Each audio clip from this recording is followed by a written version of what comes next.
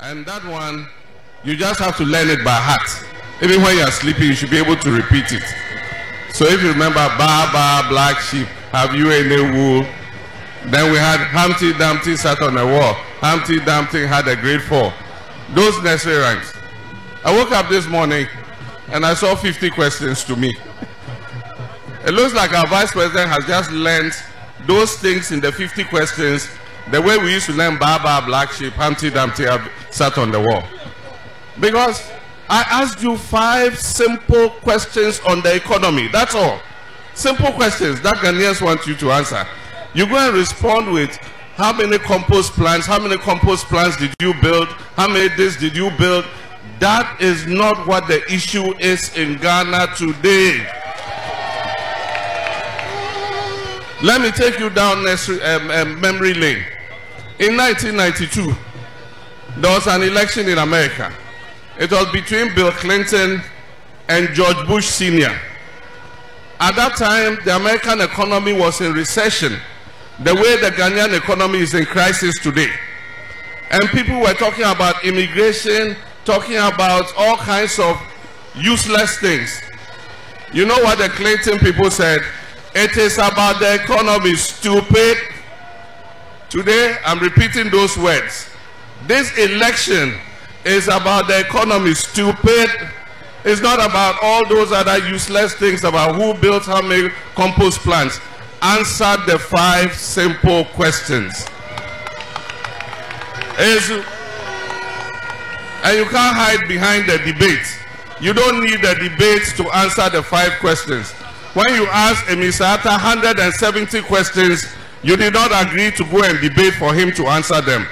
Ghanaians are asking you 5 simple questions. Just answer them. Akufo-Addo to have given him 2 questions. He should come and answer them. That's all Ghanaians are looking for. You have destroyed the economy. That is the truth. Even if you look at the 50 questions he asked me, he has skillfully avoided the economy. There's nothing about the economy in those 50 questions. And that's why I gave you the 5th question. Why are you running away from economy? Because you were brought in to fix the economy. The economy is in a terrible state. Just answer the 5 questions I have asked you on behalf of the people of Ghana. Always respected your former president, John Dramani Mahama. But another day in summer work hard to the extent say offer a vice president to say I don't want to use the word. I personally feel say that is below the belt, and then as a former president, I wasn't really expecting this from you. Should it always be about the economy? You have been a president before. Wobeye mampeni wo kroma nim say yenim dia wode ye Ghana for. Yenim awochira wo ma Ghana for ye komu. Yenim dum sha wode shom Ghana for. By the end of the day no, say ye kakra na say ye complain too much. We make it look as if say anya hwe ye wo ba ye no. Wobeye de nipa da sani ebetumi aye. But for you to go that extent and then say certain things, Charlie the end is you know kame akwa yes yeah too much. I was very happy when Dr. Muhammadu BAWUMIA Mrebi Echemo Obeka said, I feel we have an it is not about insult. And yet did the attempt, Nemo no can dear ube to me. Me who said Dr. Muhammadu BAWUMIA, with China baby, Ebie Nanwa but John Dramani Mahamadin, the Debbie Akrano, Wabeka said, where that will you so, me other colleague, my opponent, but pass when it comes to John Dramani Mahama, baby, John Dramani Mahama bench nebiano. Or what dear what can't add the fun of home. The NDC, I said that title, no, excuse me to say, but a year did mutrimu so much, and then it is very heartbreaking and some fatayan. Yabesre ye papa. Ghana is a peaceful country. few days ahead here if as a presidential candidate would you not platform so now we make it that statement one hour maka wechi and we communicators what do you expect them to do and yet one say whole communicator krano one LPP communicator a whole media station now one more kasana was showing not just one punch just that title alone I say former president John Dramani Mahama, frankly speaking, you didn't speak well. One kasa ye crack. Na that go for the back and that respect you deserve. He gave you that respect you deserve. But when you stand on the platform and use the word, excuse me to say stupid, as a leader, as a political leader, hey, and then our communicators in here, we organize no original platform so assemble and one person yet to kroma yanka be shemu.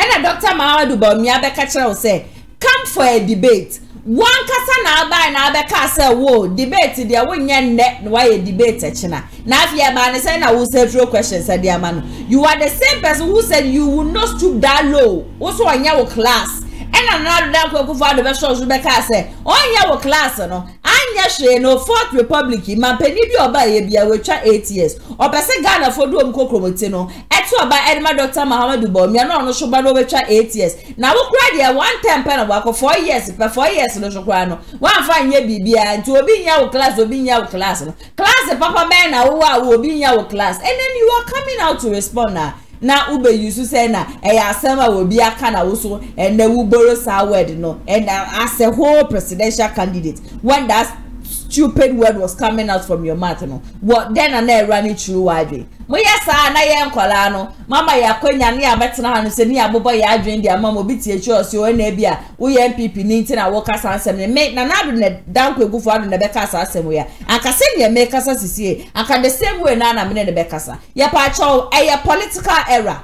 Politics is not about insult.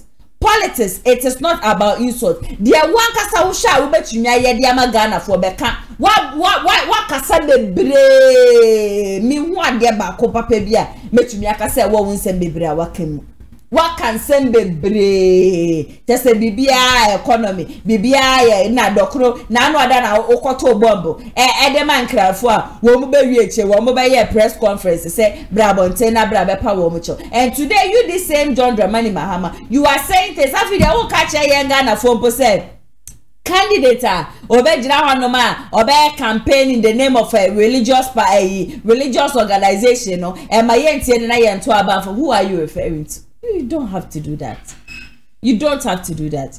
Ebti amame mo bi biara akwa abashonko enfambra atija jimedie so ewo Kumasi online GH medi ene na ya se woni ema ekosho manga na maboabo ani nyina no a mede eso me number is 0557036109 uwo news episode send me a ubetimi e send me ATP wa ba be come inside ofidie manum sia mene no eba betwetwe enkomo Kumasi online media school na asomase and dem dey atija jimedie no esom ATP na ya sewa bibi aboko de nyankopon adome ho ye pan ye na so e oba de na da roma me so me ho ye say nra ne ye ka say eden a ko be ba be respond ne respond no de aba no okay na mama ma ya shofo nyina kwa ba me kra da me ka kire man pani dada John Mahama senka me pesen ko be ba kra aba be kasa bato no asa ba bonte aba be respond de na ese John Mahama also wa endi someone ko na won say even pomole do da ma no kra no sebe aka enya wa ma say yesi pani akra sunya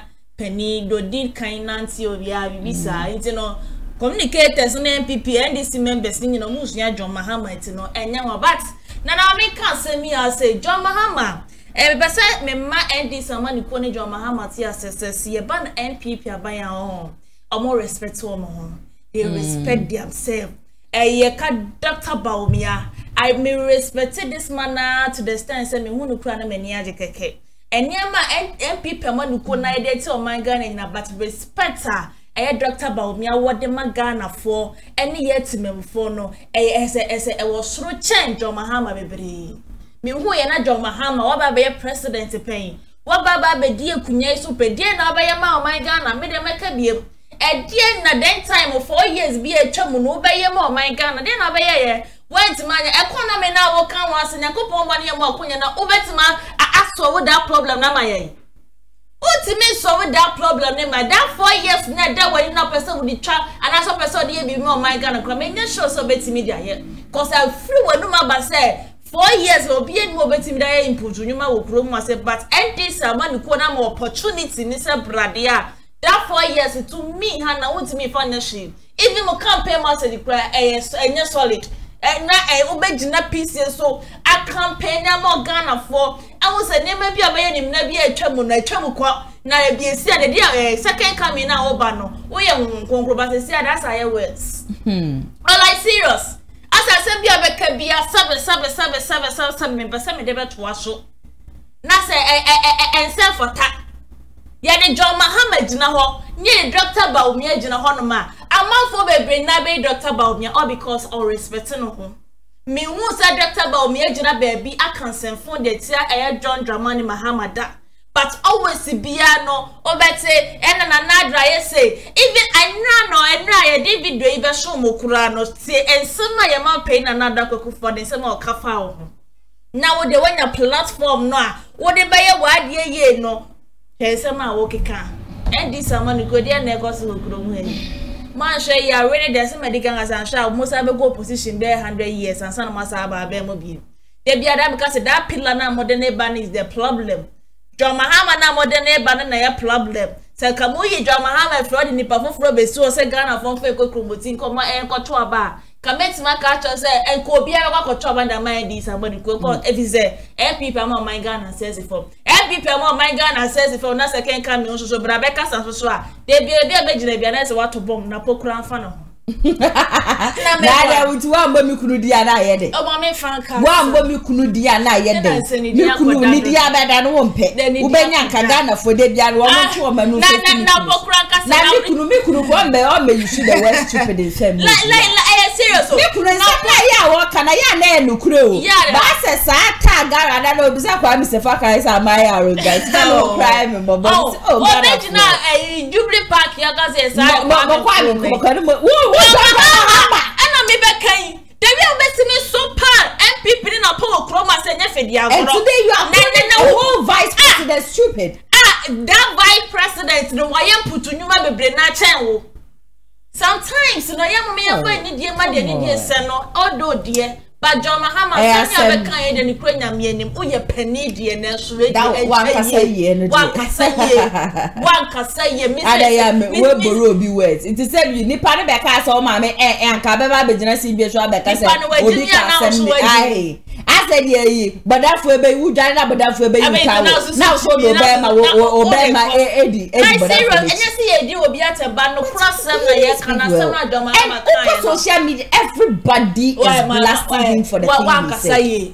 You come and answer the questions about the can you compare yourself to NPP me say my biggest problem mo communicators NPP aye adwuma they say NPP one National Cathedral no man wie galamsey they touch me nu galamsey they touch me esa achip ejapade documents no they touch forth one a wo ti Jubilee House a wo di Ghana fo sika and na destroy NPP na home na ya mesre keke baby ameti woman be de bia da wo di NPP abaya tem de bia da na wo di NPP abaya onim say ne ba kwa check in results a wanya school body school abeko no see ye na see ye na ka benye ska ko school fees see ye na ba be ka ba na wo benye ska de ko school fees na wo ye school fees ni mpo me say there are kwafo ho no ma ye pame wo mo in the name of say wo benye ska fe school fees and no cross school ko administration sister satan no in school say na be ko Ghana commercial bank na na ya sister wo be ko dino na ya be ko di bankers draft na ya be ko dino enya sanseto and then enya me adaroma MPP father Roma GS ani eyifo sisi anokra ne de wo ma de prospectus ne kra kan nti enya de obe kwa school no we ka so wo de niam bi akeka achievement ben anya hwe na do da kwekufo do kan be bi etwem o so wo fi aba hwe mo de mo so wanya de ekura no free senior high school ne kwa de mo de be kai no ayo ena ma me no si ye amba me MPP fu o eba ma political party ni bia mu obeka chem say nebusuani a value from free senior high school but me nua ko free senior high school afi we o sa ba beto aso ni nyina no IMP father Roma ye na ke ye papa no kura betumi atu school fees no they have value from it. Should it always be about the economy? And one thing I am shocked, they say, so what see Dr. Muhammadu BAWUMIA so your campaign at ATP? Ebe chun same. And I make us all. Yes, this is another digitalization. Digitalization goes in hand with the economy. Everyone 24-hour economy, and then a quite person about boy. My friend be your friend or Nana, my friend and Nana Saint or US. A friend was in Nana. Na me tena wa na me 24 na ya brochi ekura bank ekura nyeduma 24 hours na a whole person abeso so abedi man penibio you jira won me ka che na wo ba we for be run 24/7 baby o mo ko say ye fra ho say club we ala we policy be na we dey ba oh and America no service John Mahama me yada o me kanda me yada o style baby but wo ye de enye nkwande a me tutu dia NDP for na be ye yanka meka ye show she wo krom ha ye de no kra na to nana ya aseme tena ha ka Dr. BAWUMIA oh you very intelligent unim say doctor can say John Mahama obedi assemblyman pay obedi DC YMP obedi vice obedi we so wo ba policy we na atime de bae na ye de atamos niam obeye wagiri nyina bobo e say credit ni credit and amafo yada we people for so no mobile ma member who say ne be ya mo be kura ne ma muntino mama Ghana for na ko mo do no ma disappointed in you people and obi a vote ne ye na John Mahama ya na be ka che Ghana for say ye wa refi and ye no kure say ye ni refi anko obi enu hon mo be solution ni ko committee ko to aba ma John Mahama what happened to Chada what happened to other position maintain what any GTP no what call the 12 place mu saka ye po obi obesesa Ghana who told you people say John Dramani Mahama is the rightful candidate to obesesa Ghana me say obi ni we no the Bible tell na ya say wa me no me dem me ye po obi obesesa Ghana yes John Drama obi a obedi so ye hu na memu opay na ye 10 people a aka Mahama ye option that be da ana Chada ne 12 pillars ni muntie mu ana Aland ye ni muntie mu ana mode asala masa me ka che Ghana for ne me be ya adwen fa me ho ne me nya adwen a wa wasema say ye pesa ye wo krom hanum say ya John Dramani Mahama is not a better option for Ghanaians. I am telling you the truth. We should the chama want to me na ka 2 years by investigation or it not or the 1 year ye buntu juma kaka na afi 1 year o de wi agara for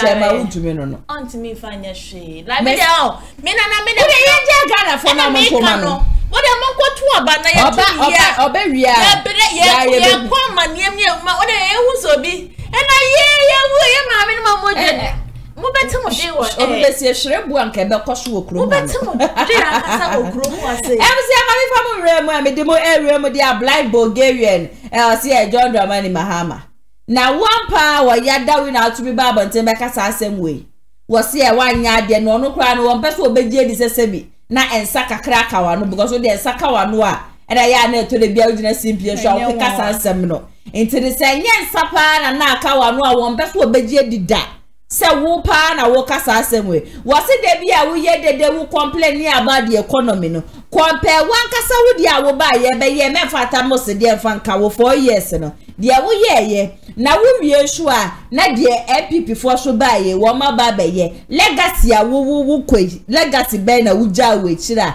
enne wo be gira ho no ma ba be kasa to the extent say wo be didi atem o se hwe NDC for enye didi atem na John Dramani Mahama enye didi atem na be mo obi abo ba be mampani e wo krom ha eye wo good policies a wo de be to abonte no eno uni message bia so de akawa ni se bi edidi atem na yenko na yentie blind Bulgarian embassy sia enche biana ya danfu John Dramani Mahama ye papa a o ye Ghana kaniman penny ebe ka che say was 30 questions bi ama BAWUMIA say BAWUMIA etimi answer na 5 questions but any no na BAWUMIA so di kan arrest our request say John Mahama enhia no enye debate say ye na etia na yi nsema no eno na John Mahama e ka say ono no omo mu gina nipa omo gina pre man panyin omo na obi anyi o any level or omo because ono why vice president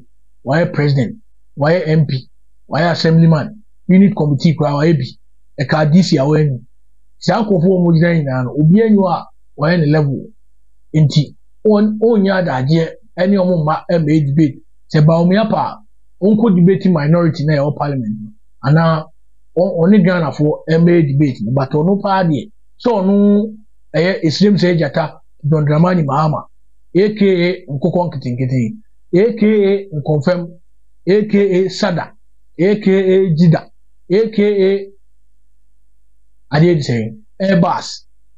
Ono party, and Nadia Obama no point. Emma Mr. Digita, and no I debate. Nanona NJ be I papa iba obisa Mr. Digital questions. Say, I then Mr. Digital, say, CRD, all running away from the economy. Now, all the digitalization and I mantra. But when you say digitalization and so economy, no, because economy, no, it is not just about sikasem. Anything you do, be a productive, it's about the economy. The Bawumia digitalization at I don't think say he has run away from the economy. Now, no, papa, added 5 questions. Aba 5 questions no Bawumia te ape and was oh papa we miss me man answer Ghana no uja Ghana we because he say Mahama who live Ghana at the state of despondency and Bawumia say what be more 5 questions me 50 questions what 50 questions no answer but Mahama chira 2016 ono ye o man panino Bawumia ebisa Mahama me running mate we are Pacosi Bequim Misata. Ye name say, no, your man Penia Begia. I homo mobusumida, let us a dununco. In film pimino, any doom or create on yan baby coy. Yami fan crazy. Papa Bishan 170 questions. Imuba went in answer. Nanuna Mahama, at say, Bawumia Bishan 50 questions was about you. No say, hey, Bawumia, questions now Bishan, no one sign. Where simple questions. Questions. Why are you running away from economy? Answer 5 questions no. Na kufu ado so me man 2 questions. Na no na Mahama kan sembia eno na main issue a person discuss. Mahama and can be any problem with the questions I will be shy no. But you can't call the vice president a stupid person. You can't just ask Obi accept now what did you attempt. Now what did you attempt no better than answer question. And I think say Mahama it's about time Obi a president or vice president. To me be a Ghana be I would do that. It's about time I say respect to. Say don't say infantile and childish politics. No. Bawumia has been able to change the face of Ghana's politics. And it's about time I say respect to. Because as someone will be saying a problem be any a question that anybody will be a baby Bawumia as vice president, as the chair of the economic management team.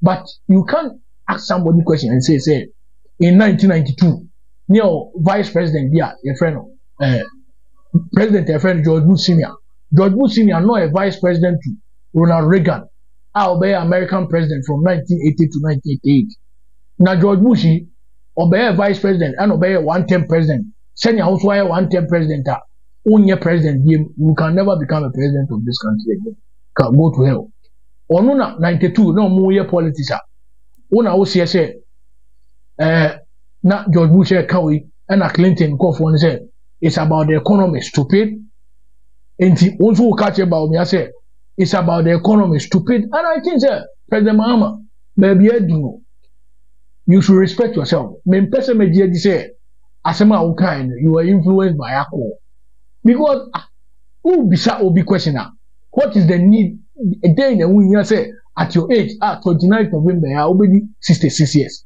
And you sit there and call a certain vice president stupid. Say, it's about the economy, stupid. So why are we refer to him as stupid? Now, Mahama, I will now say, who will be a stupid. So, be a president. Now, and I say, be a member say, Sisi Akwa way of my penya, former president, only president, Yima, or person be president. Say, Akwala bin so, he said, Dennis Miracle, Abuajenum, any MPP for small boys. So, omo kasa, no omano ekotia no mo so e use word bi sa ma wa be o da And I think say Mahama ama medie say Kevin Taylor niama oye social media o di dia e watem ene nkwahyahyema Kevin Taylor eka edidi mpanifo obia Kevin Taylor feel say on sport Mahama bia o di natem Mahama and the animals because you can't ask the vice president question say you should come and answer and you address him as stupid say it's about the economy stupid in any case economy now who can was in Bible no obeka emra kid ekokuni nia ebel nia kopon frere kateze kid so we ni yanka oni morenti wana u kono na etisen u kono na etisen u kono ube president 4 years aubai when she a pandemic bia there was no global pandemic yanti Ebola amagana but under President Akufo-Addo no yen first 4 years omomode mo na even economy na wo na wo sie se enye kra na enu nti wo pese ba omia be ansa wo kwese omotimi ay social intervention bebre ebi say free SHS ebi say free TVET ebi say national health insurance nyama bebre MPP tiaba wo ba ya obe president social intervention ben ana ultimate buy e see akwa wo opposition no wontimi nkyere ade papa bi a wo ba obe 24-hour economy ne kura wo kan wontimi nkyere nya wonam a wo kan ne se ena meba ye bema makoko nkitinkiti ye bema mukrokro nkitinkiti ye bema mo dabo nkitinkiti ye bema ma confirm nkitinkiti se wo de obi bi ha ye nkitinkiti. Oh, and it is about time, President Mahama. Such language, and now, it's about the economy, stupid. It is how they were stupid. Ama, nanka any. Ama, and few are no ma, na any. We a senior man. When you think about me, we a senior man. The November, I'll be 66 years. And I think you should be mindful of the language and some open because you are a motivation, whether you like it or not. I'm not for because me say you are not my mentor. You can never be my inspiration because obi a former president or former president still ultimately address you be as stupid there. Obi I am a mentor. But we a mentor any money people say Kevin Taylor no any omo kakawa omo twa usuan. Enti I think say kasa you should not denigrate people. You should not inflame passion. You should stop insulting people. Na jais ade na wo kan. Ana wo didin comfort them. Wow. Mary ni sano be issue 2. Enche bia na CDD for the Afro barometer bi ba ya omo che say electoral commission no. Nipa say open commission amanfo ana nipa nigidi omo kra electoral commission. Sa asem na nya no kre CDD for no they are pursuing an NDC agenda. CDD for no omo ye evil.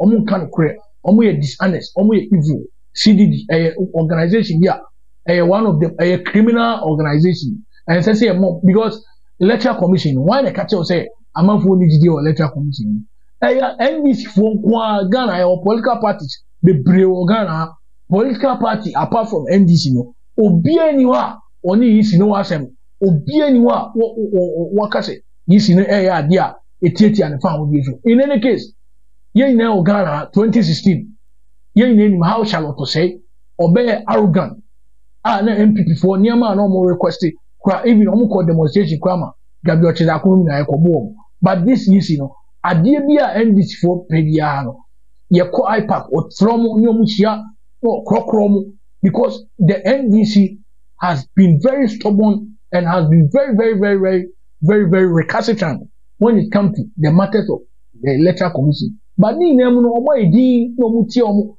amupali omo it is always CDD now so a civil society organization jai agenda funa we no any evil intention any intro the lies is becoming too much say Ghana for ni didi o yisi obwa Ghana ni bia nu a oni didi Ghana ni bia oni didi o electoral commission ni bia no NDC because electoral commission omo nye ade bia ebema Ghana for lose confidence and electoral commission no adwuma no mo ye even the NDC omunya adanse die bia na say be a friend evidence bet medina so beka say electoral commission no nye adwuma yi enti say we CDD na say enya adwenbone any evil intention any baye and amoya you can't come and tell us say electoral commission Ghana for ni Ghana ni be na ka so ni gidi electoral commission masa say mo civil organization society organization munya adwuma wote say mo pese bia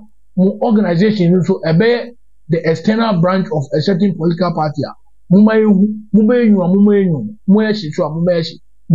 de enye na munya sa agenda setting no because ade amun kan no mu ade bi hyenko 14 say MPP nko akọ ni election now na te say ye wi abato which is very bad because abato ni na e started from zero obi enu abato no yesi no ama mi figure bi say Bawumia yentu abana bia Bulgarian and some na yakwa kotie aba nti no se John Dramani Mahama se nya akọ pa na aka wano pa dia ene na sansem we ya okan ene nsem fata yen kra de se ye nya aka che no se mampeni dada de a wo sa pekra se ye sa to so aba no ensem wo ho no weni kwan se wo ka ATV na ya se wa brand Bulgarian wa kan nyina gos na mampeni a wa di mampeni dada de u di atem wa be de chire su be di atem omo to one na betu ni yonkofo one na betu ni yonkofo se jade uye na ita de aka vitele ye nyina woni je ho umpe John Mahama mpe peace opese Ghana ibe ya bato ekure be kwekure be ya asundie obenya nka te na gbate nkosho okuru mu ase ita asem na John Mahama kan ne de wan kan hie oye penny kasasa penny a wani uko 60 something years de at least nka asem be fi wa bruzo system what my even need do a chick could I make an say Dr. Bawumia Kranos I didn't move on some case a ban MPP by our home or my cockro for but on my dream will be papa my first to we are Ghana sick dear on point as a ban NDC I'm going to change on my charm here the national show service at the end of the day I say any honor now some can be crew na pokoye this Naka wakakan kwasi asemsa. Sure kasa ye wati mi kuru na na kasa do. Oh, there is someone what do you mean by that? So I can't kwasi asem. Then why me why would ni baba kasa asem mi kuru na kasa asem Sami je fi be kebi. Sami je fi de mana Sami je fi adwuma ben ne bra ben pa na wa bo so se. On si de bia. Me Ghana si kan de say ya kofa twedi amponya kokon kura besi ekunya no so obeji your free Ghana sika Ghana yesika mampeni bi obeba shubia obedi bi na John Mahama wane ti wa ni bi udia me say ya plot no ono no ton yo dia woni mama ti say abawe ye friend say joy zozo say man ya woni e fear shots ne Ghana e be twa nyomani ayo wo say ama for the NDC for the threat no na nya asem ketoa Amo threatens one year, enyom no be try. No be try no. Ama for threats. E ga no kokra ye nya hu ho. Threats no ni ade. O se asa me kan ya pase de bia de se ma for kan fa NDC amon ko ne na ma hu se. No kre. O so no nya people nya NDC na mo na kwanyom. What the be yeah what or no. What the best say for person wo mku kuro mu nyi wo manim dabi o so wo de kono ya no fo ya wo mba ya mo mama nya sa kani ne yesi na mo amaka ba de chire so sisi ano uye communicator na aba na be dia tema nya news communicator aba bu obi nya news cause ye ni be be free dada me na nado na ye ya ebusha kamemeka wo kwa didn't sabe nkum ko kache ayefu ya wa mu oti radio so mo so ya beto ambodo nti then the chese John Dramani Mahama ye different enye so ye different wan kan check akra me ya na no pro ba me de be ma no oh ma ala ne famba na je say ya famba na pops mu ina wo ma je wo mo de ya de ya no kra o we stand for the truth even Donald Trump kra kakra be yeah oh that Donald Trump kra do me de na be nkum kra be bodo but US for and non come say never mu renfio mu kokro mo tere mo fento aba fama Donald Trump o ayo media kokoba na medema mo kokobotino na ya sa me so me kokoba de me dis amanu ko de montina na so for nation mo kom se mo de nkunna mo da mo fa mo NDC bom de fitida wo mo biggest problem ye fitida so for be share nkom sada na just NDC party le bibia wo mo bia say on sana me ka se omo na mo twen se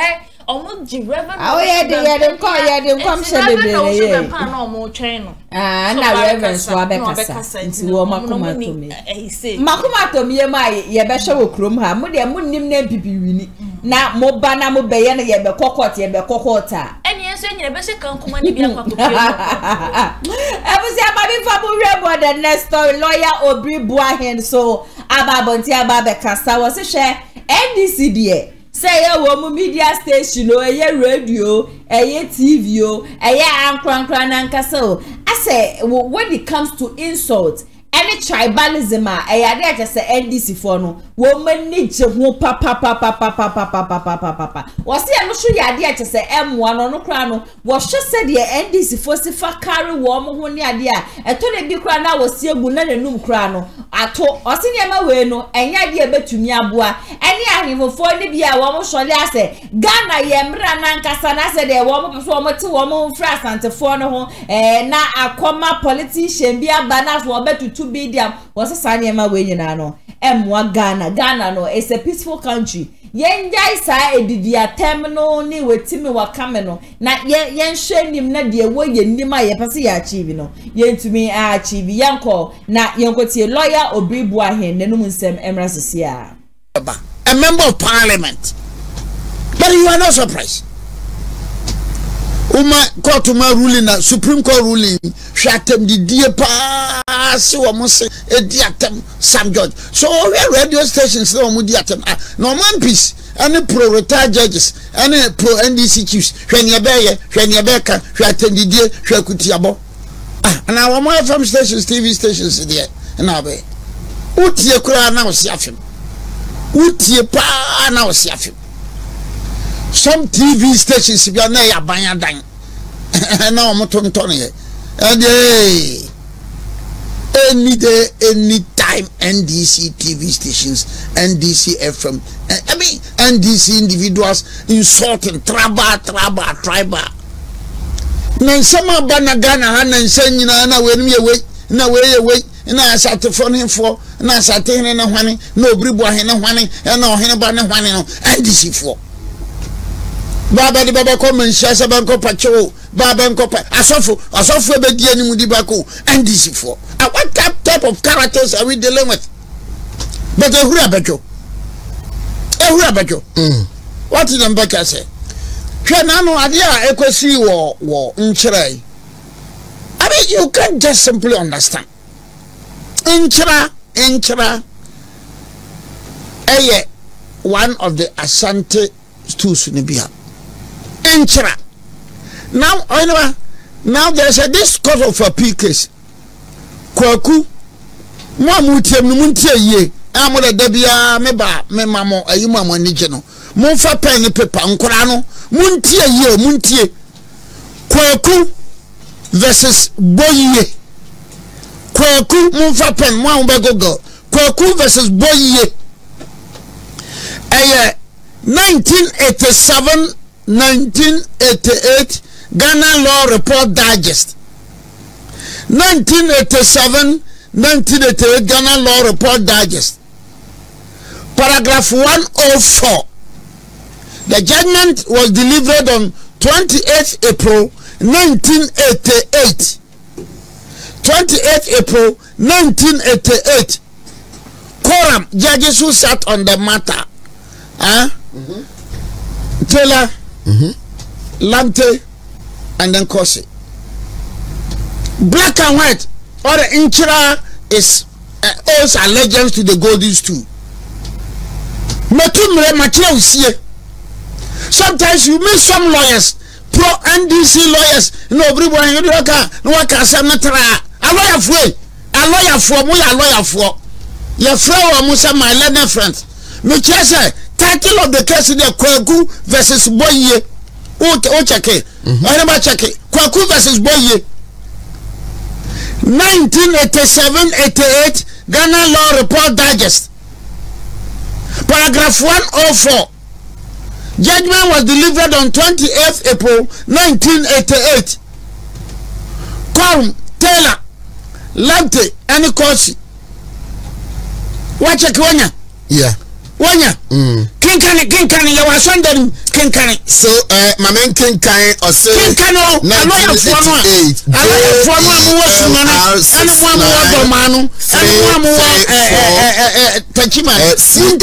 Court of Appeal.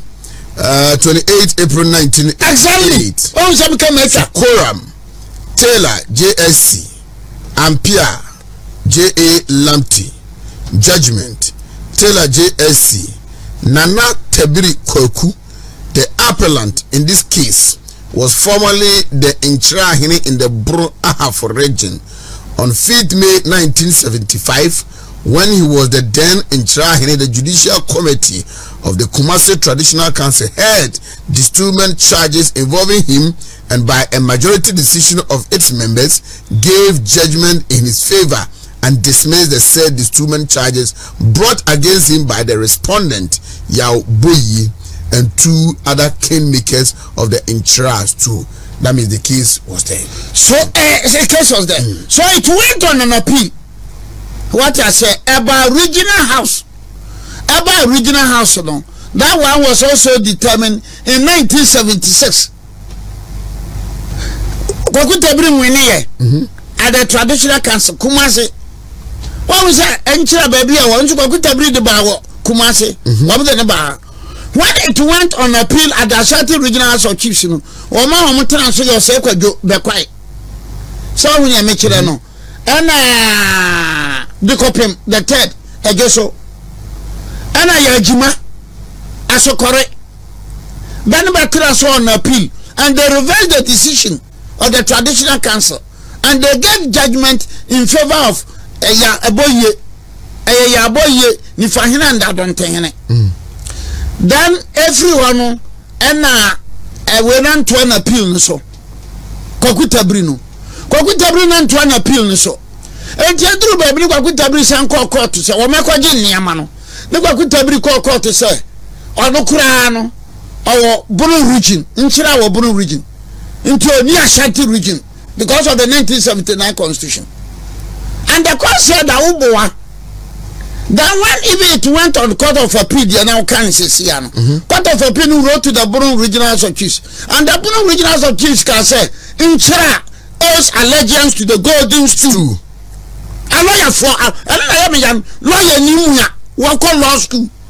Nami Obribo Hamikanu Odimatem, Obribo Yede, Obribo Utiaso. But this is the authority I've cited for you. Ordinary person, Guardian can have it. Lawyer, you go to Sunyani, they are there. You go to Tachiman, they are there. You go to Doman, they are there. Come on. Now, I don't know. The president of the Regional House of Chiefs, Akon Chira. So, Obama and Chira Bayaman. It can never be possible. Because the Court of Appeal, you know, can say Siano. It has determined it. So, can Koya Unya Dagia. Mwamuko Tumi, Munya Dajamon Kania. The Court of Appeal can say, Inchira owes allegiance to the Golden Stool. Anyamina Mika 1988 na ye lawyer. 1988 na ye lawyer. Anyamina Mika. Eti Mika ba be party nu. Eti say obeka expert abonatutu. Expert abonatutu no anso sanye the Republic versus Tachiman Traditional Council. Expert abonatutu. The Republic versus Tachiman Traditional Council. Expert abonatutu. 1982-83 Ghana Law Report 991 to 1003. Check it. 11th May 1982. Judgment was delivered on 11th May 1982. Maybe in University. Check it, man. And this is for judgment, and this is for judgment. Uka samna baba kwa kopia mbanko pengu nyebechi se baba ti asatidini. So that is the problem we have in this country. That is the problem. Kikatirebo. So even 1988 the Dambura of Regions of Chiefs say Inchira eya Santo Fordia How can say now the president of the Bureau of Vigilance of Chiefs, Eko Kano one. Yes, Eko Kano watch I say, Obepeja in Chera, Amanabe, Paramonsi. How? Debut, Papa. Yeah, Mamma come as on, I'm trying to understand. Mamma come as on him into what did they go to me? But I can't back or some now. You see, in history, in tradition, in custom, your own crabby and flower Tano Subin stools. When we talk of Tano Subin stools, Mimo Bon Cheramo, Tanoso, Urban Tachimai, Boyam, Tuabaram, Ofumai, Tano Boase, Inchra, Branham, Subinso, now Wase. We call them Tanosubin stools. All the Tanosubin stools, they all owe allegiance to the golden stool. All the Tanosubin stools, they all owe allegiance to the golden stool. And that after the Privileges Committee meeting in 1936, Kachiman challenged all these stools. The matter ended from the court of Waka to Privy Council. And the Privy Council determined all in favor of the Asante Four. Waka, Techiman lost. Privy Council, Techiman lost. All cases in Inano, it was decided in favor of Nkroning in Asante Four crew.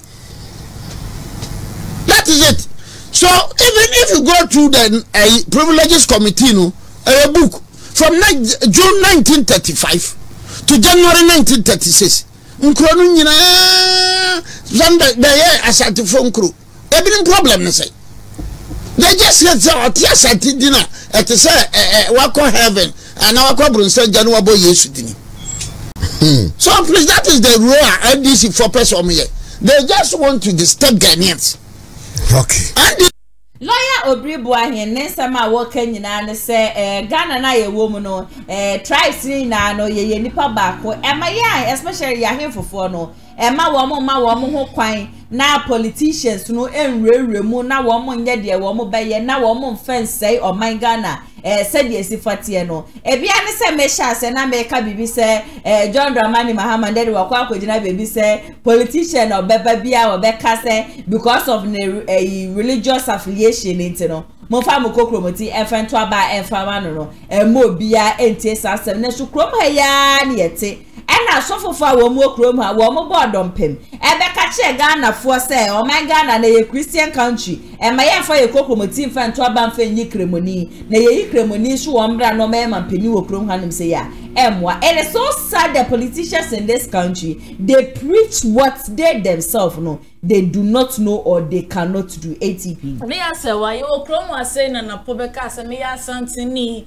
eti mesra santifo nyina se mo fam kokromotini nto aba fama MPP amanuku no dia na NDC for na anya no krom o matu to be left and right and kasa de man na pose na po ye de traba de ene de wo hu de yekoso krom ase enti ebesre mada ye besre mada MPP o NDC o candidate ni nyina munjai sa ne ma no nsen fatamo de mo ba ya bo o my Ghana na yese de bia no preach fa ho na munya me watimi no wakame na fine kosi na nsem ye nze fata bia na efrimanu mu ba no. You people should stop. Yakopon ba 7 December de kokromoti kwato aba tememu ni wo kwato aba hwe wasitinem na to aba pamen kwato aba fun at the end of the day no sa ba su na so ye nyina yesu a yeja ahem e wo kromu ase. Okay, goza ebusia hana brema ye kwan na nsam ye de ni nyina ebesi uton products member who dey run farmer we ni jijimedi e ho ba so ba na ba so yase a 0550623377 and that's 0557036109 ofra ye beji bre na ye no atwetwe enkomo wo news bi wo video wo audio wo picture be so de send me wo to akwehia so obesa report mami abepacho me number 05570361009 obetimi afremi esi sujume ko so amase ande me de atija jumedie no esomo Kumasi online media school me ba show media courses de wo mu chire biankasa ena wo ma share ye ne so no 3 months pe 100% practicals courses a wo mo ye na echegu e wo kasafoni ne forms ne so 100 cities per benye bi of 4 days of Kumasi online TV. Wa mo nje qualification so we wie JHS, we wie SHS, we wie university. Okra wonsi school dem da nembo no be se wusua ne ma ya je se echegu o kasafoni ne ni a obanko ade achechefo e wo honom no mo wo do wa bocha mo beto wo mo bo edo afasa entity ye no mo be fa form sa acha 3 months pe na we wie school frɛ wo mo 0550623377 and I say 055703610 number executive producer Mr. Daniel Yeboa MCL any editing so Abrante Park Joma no me ametine dwem any jumedie so beso mo medi ene nana ya sawa wakra mo nyame ya adoma yebesanso edishia Amafwe Kumasi Online TV Production yaba ne de ne yaba ye de equipment ekukudam ana ye de aba se eye camera de enam wiem de nam fom de enam ensuom ni nyina ye wo bi e wo honom a TV production yabo a hu ye pa se wo ye dwumadie bi ete se wedding eye engagement and sorry ana schools se wo ye seminar bi na pese betwa ko all the social media networks no so e de amaw ye ni ntotonsa na fre eye Kumasi Online TV Production for na yamra na ye dwumadie ne Come, fe a ebo no eda from pa. The production so the sound quality, video quality ni nyina e wo soro. Wo pese wo hu ba bia wa ye wo Kumasi eyetia media opposite one ma. Ana se to nsa ne frɛ wa homa trufo so 0550623377. Kumasi Online TV Production. Ye demufua e wo Kumasi kodua mu.